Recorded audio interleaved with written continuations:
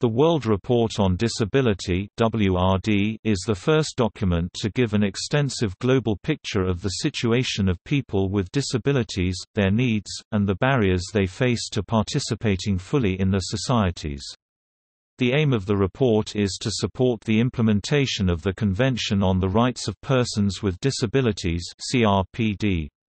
Published in 2011 by the World Health Organization (WHO) and the World Bank, the report assembles scientific information on disability, with relevance to the fields of public health, human rights and development.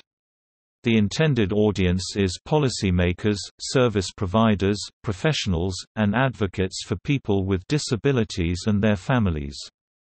The WRD was developed with participation of people with disabilities and their organizations, as well as other relevant stakeholders.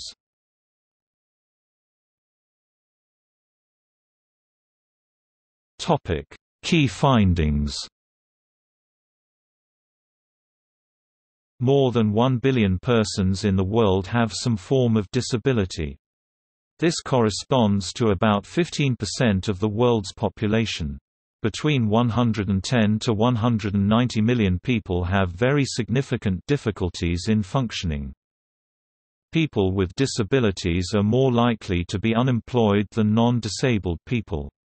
In Organization for Economic Cooperation and Development countries, the employment rate of people with disabilities 44% is slightly over half that for people without disabilities 75%. People with disabilities often do not receive needed health care.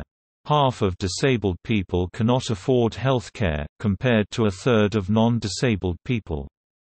People with disabilities are more than twice as likely to find health care providers' skills inadequate, nearly 3 times more likely to be denied health care, and 4 times more likely to report being treated badly than non-disabled people.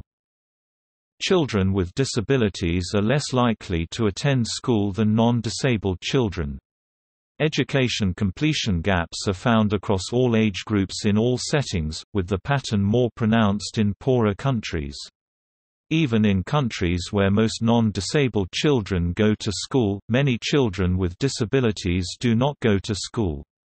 For example, in Bolivia about 98% of non-disabled children go to school, but under 40% of disabled children attend school.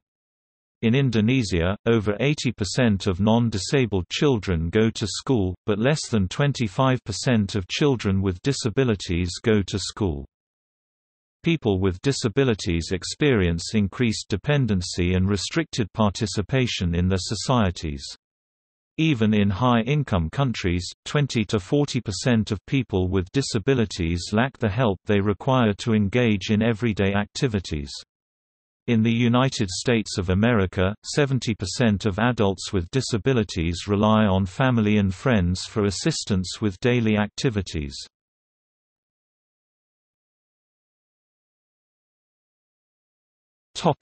Main messages.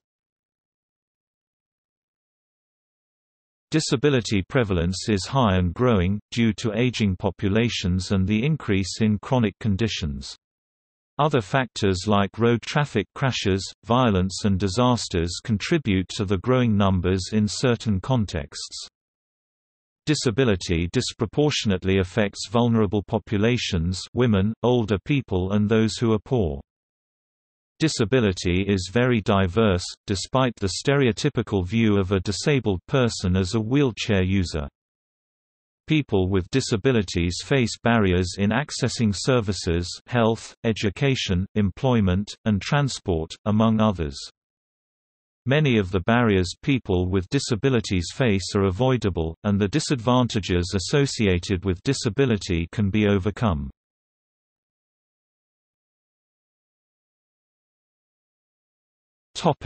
Recommendations. As well as a series of specific recommendations, the WRD highlighted 9 cross-cutting recommendations, as follows: enable access to all mainstream systems and services, invest in programs and services for people with disabilities, adopt a national disability strategy and a plan of action, involve people with disabilities, improve human resource capacity, provide adequate funding and improve affordability, increase public awareness and understanding about disability, improve the availability and quality of data on disability, strengthen and support research on disability.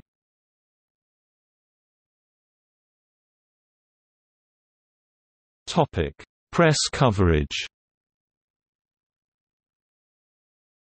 The launch of the World Report on Disability, on 9 June 2011 at the United Nations headquarters in New York, received widespread media coverage. Global and national media outlets such as The Guardian, Washington Post, The Globe and Mail, Sydney Morning Herald, Le Nouvel Observateur, La Nation, The Hindu, Gazeta, El País and many others covered the launch.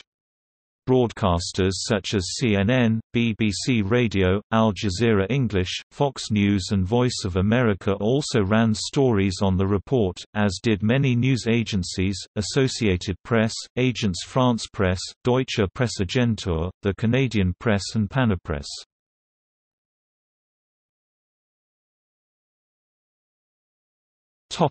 Follow-up. The global launch has been followed up with national launches in many countries including Argentina, Australia, Austria, Brazil, Canada, Chile, China, Ireland, Finland, Germany, Ghana, Netherlands, Myanmar, the Philippines, Slovakia, Sri Lanka, Togo, Turkey, Turkmenistan, USA as well as in the European Parliament. The goal of national launches and policy dialogues is to help countries to use the WRD as a tool to strengthen their domestic policy and provision and/or international development work. Many countries now have national plans of action on disability, in line with the report's recommendation and/or are working to implement the CRPD. With the aid of the report, implementing the recommendations of the WRD will require a strong commitment from a broad range of stakeholders. While national governments are expected to take on the most significant role, other actors can make important contributions. The report makes concrete recommendations on how United Nations agencies, disabled people's organizations, service providers, academic institutions, the private sector, communities and people with disabilities and their families can help translate the report into action. Who is developing supporting materials, such as a model disability survey, guidelines on rehabilitation, and training on community-based rehabilitation to further assist disability work in countries.